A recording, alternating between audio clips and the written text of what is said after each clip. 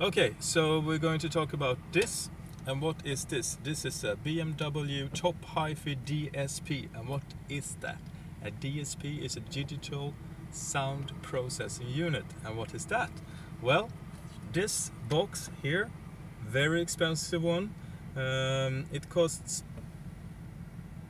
1,400 euros, something like that roughly. And it contains a computer, and what the computer does is control the plethora of hi-fi equipment in this car. And this one is controlling this little button here.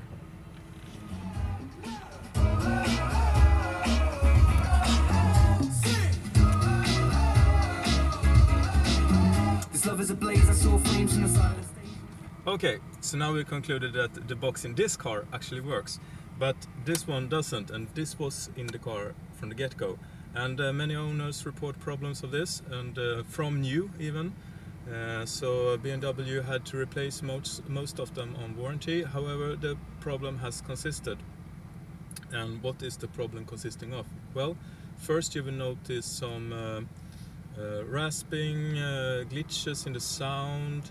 And eventually, if you're very unlucky and you let the problem persist, is that you will actually lose the bass. So you will have a very flat music coming out of your radio. The guy that I bought the car from said that it was because his CD was without bass, and I didn't have time to test it really. I have flown from Sweden to Germany to buy the car, so I was hanged out to dry there. I was taken advantage of and had to replace this. What you can do is to refurbish it. It costs around 200 to 300 euros. There's one company that refurbishes, as far as I know. If you want to buy a new one, 1,400 euros, roughly the same, a little bit more actually in US dollars. What happens with what breaks in this box isn't actually the electronic parts. It's actually the placement of, as you can see, it's a computer, lots of wires and stuff, and even more inside. And as you know, computers are sensitive and very sensitive to moisture. And moisture is something that cars is pretty resistant to, however not in the long run, but anyway. So in 2002 they thought it was a good idea to build a kick-ass sound system, and they did, because of this. And this, we will now go out and check where it is. It's in the trunk.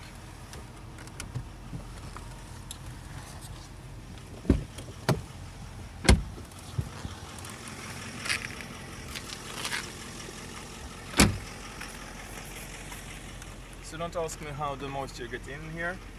BMW probably didn't think about it, but as you can see some corrosion on the GPS unit as well. This is the placement of the box. So you will have to remove the inner trim here, and as you can see on this box that we actually have removed, there's pointers here, and you slide in metal sticks here that is attached to this box. And it's actually very, very easy to replace yourself. So if you get hold of the unit, or you want to replace it and get the sound that actually your car deserves, then just replace it.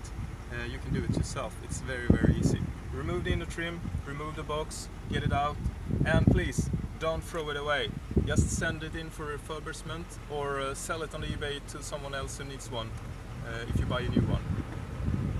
Okay, that's about it about the stereo on the BMW 7 Series.